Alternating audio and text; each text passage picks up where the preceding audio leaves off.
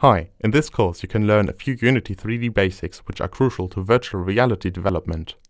Unity 5.1 has made integration with the Oculus Rift very simple. Therefore, this course deals with a rash of useful techniques to help you to get started with virtual reality development. The key technique presented in this course is using the head tracking in various ways. In short, to shoot objects, analyze objects, trigger actions at objects as the player looks at them, as well as retrieving the world point to send a character there. As we deal with these main topics, we will see many useful tricks concerning the workflow in terms of the Unity engine as well as in terms of scripting. This course is aimed towards users who are not completely new to Unity, however everything is explained in the necessary detail. I will sometimes link you to the official Unity resources and tutorials to back up your knowledge about specific topics. In general, this course is perfect for you if you are interested in taking part in the upcoming topic of virtual reality. I myself am a student at the Technical University of Braunschweig in Germany. I'm currently about to finish my master degree in computer science. I've been working with Unity and the Oculus Rift for the better part of a year now, and I've been teaching in general for approximately 3 years. I'm also running a YouTube channel that mostly deals with Unity3D related topics. Due to my interest in the Unity engine and the Oculus Rift in particular, I'm happy to share my knowledge with you in this course. Let's talk about what this course is about in more detail.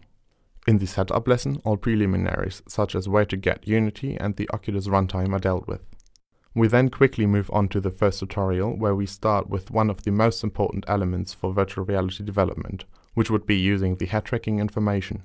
As a first exercise, we see how to shoot objects in the direction in which the player is looking.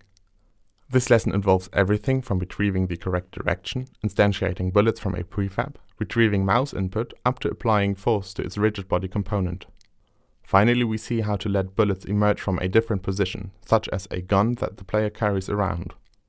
In the next lesson, we see how to use a character controller for an architectural walkthrough. We also deal with exporting 3D models from the free-to-use SketchUp Make into Unity for proper use with the Oculus Rift. As a second part, we implement a simple teleport system to guide the user to the most interesting sides of a 3D model. In the fourth lesson, we make use of the head tracking again. This time we detect and select objects with the help of raycasts. We then trigger a function at the object which has been looked at. Getting this right will involve a little more programming than the previous examples.